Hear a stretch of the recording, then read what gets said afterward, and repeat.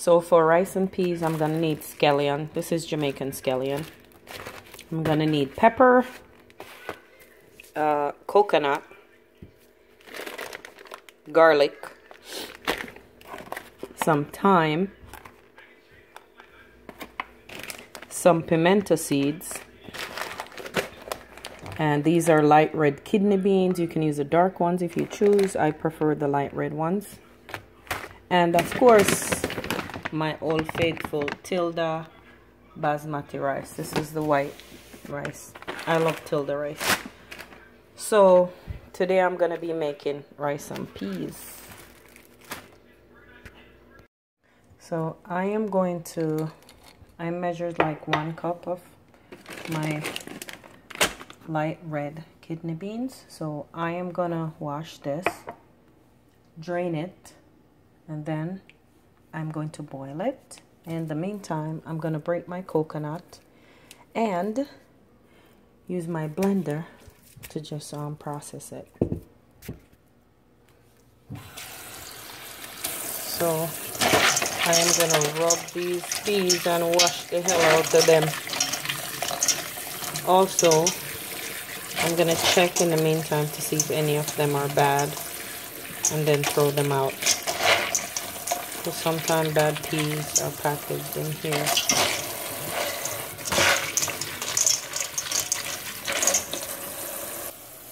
And while I'm washing the peas, I have my Dutch pot on with some water. I'm gonna boil it with, I have 3 cloves of garlic and I have some pimento seeds. Usually when I'm making rice and peas, I boil these with my peas. So I'm gonna put them in there until I finish washing my peas, and I'm gonna pour them in also. I'm gonna use my knife and open the plastic part and take it off. So I broke my coconut and it's nice and pretty. I'm probably gonna eat half of this because it tastes good. Now I'm gonna use this knife and I'm gonna take it out and I'm gonna blend it. Now in the meantime, my peas is nice and drained, so I'm gonna pour it in my water that's boiling.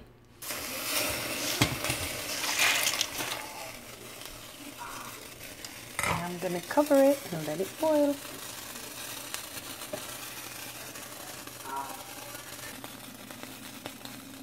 Taking the coconut from the shell and I'm washing them, and then I am going to cut them up and put them in the blender with some water, and then I strain it off and juice it. So there's my coconut milk.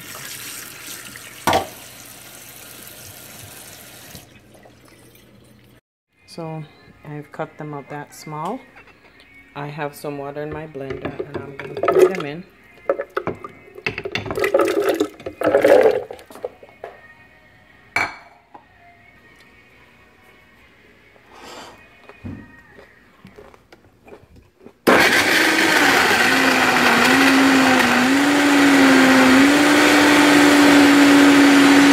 And I want to make sure it's pureed. Like it.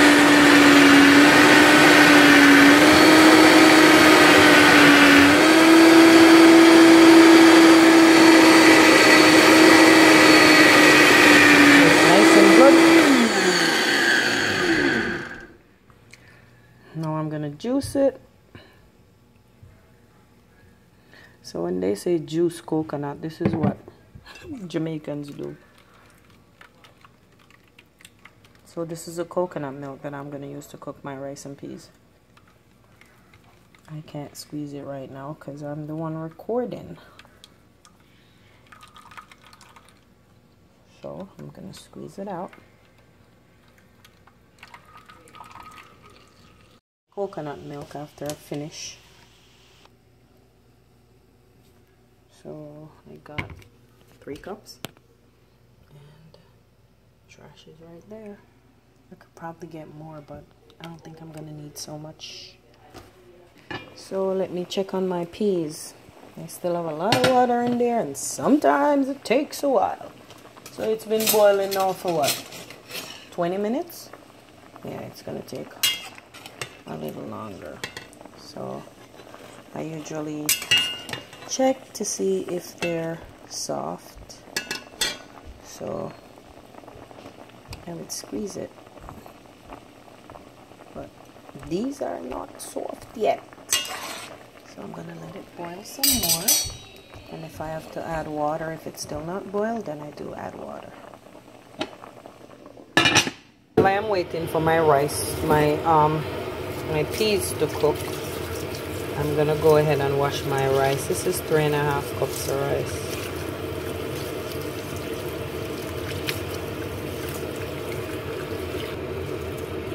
They always say you should wash your rice until the water is no more white and cloudy. Right? But also from packaging and all of that, all the dust and everything, you gotta wash it out. So see how white this water is?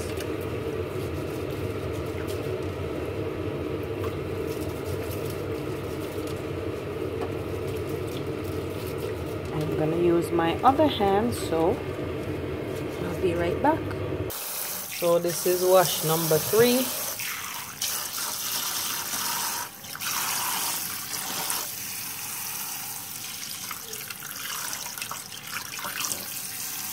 See, it's a little bit cloudy, but it's not as white as it was before.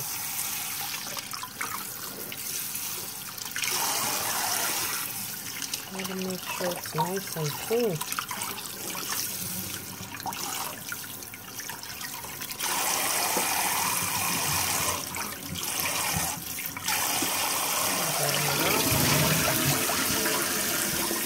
Can't show you how I wash my rice properly because I'm recording this myself. So I use both hands and I rub the grains together. You can't be too, careful when it comes to rice because you have to make sure it's nice and clean. Yep.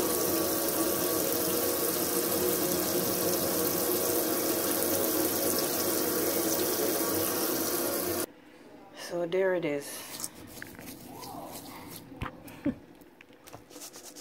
Nice and clean. Nicely washed. Ready for the pot. So my peas is boiled down. Some more water. So I am going to check to see if it's soft enough. Okay, now my peas cook. Nice and hot. Oh, now my peas cook, so it's not even fully cooked, but I'm gonna go ahead and I'm gonna add my coconut milk. I'm gonna add all of it, just some. I am going to stir it up.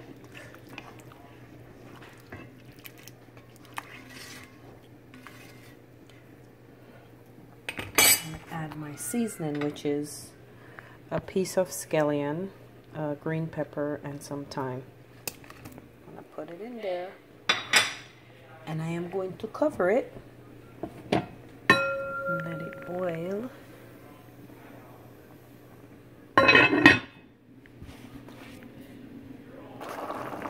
This is kind of what your coconut's supposed to look like in your pot.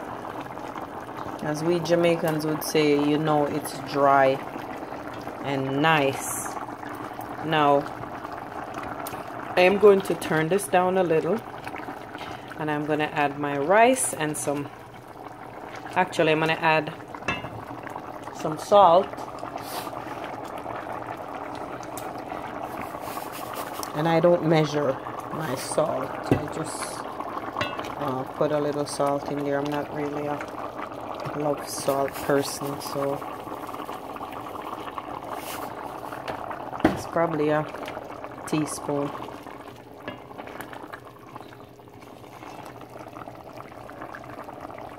So you typically add your rice when your coconut milk is curdled on the side and looks oily and whatever, or we would say looks like it's cooked. Now I'm gonna add my rice. Now with rice and peas, you don't really need to have your rice on high boil all the time. What you do, once you pour your rice in, you just need that amount of water on top. See, it's not really a lot.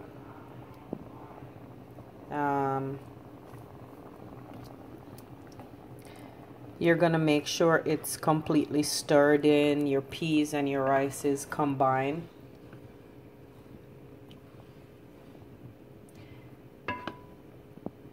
And then you're gonna cover it up and let it boil maybe for less than a minute.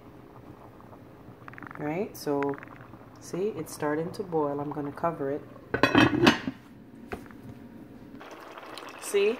Now this is what I mean when I say come to a boil. This is my method of doing it.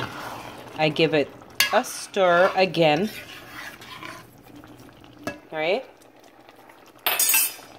I'm gonna cover it and I'm gonna turn my stove on low. And that's it. And I'm gonna time it to give you guys an idea of how long I let it steam. And that's it. Now call it 30 minutes, and I'm gonna take my pot, cover off my rice and peas, and this is what it looks like.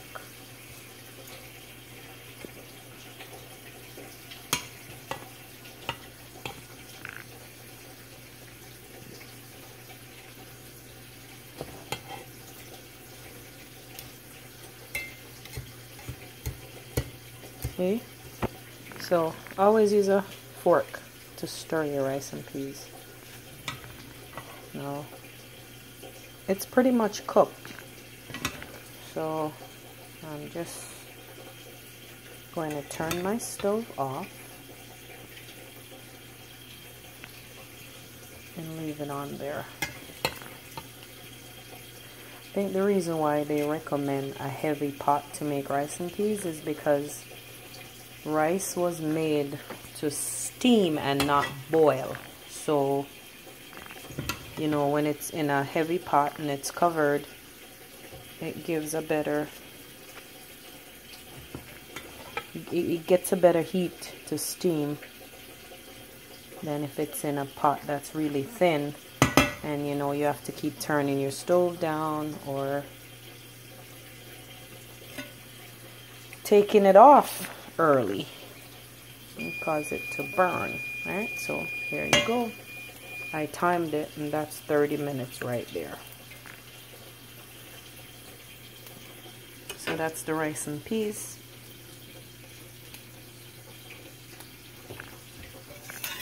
And it's finished. So as you can see, it's cooked. The rice grains are cooked. The peas is cooked. Everything is cooked.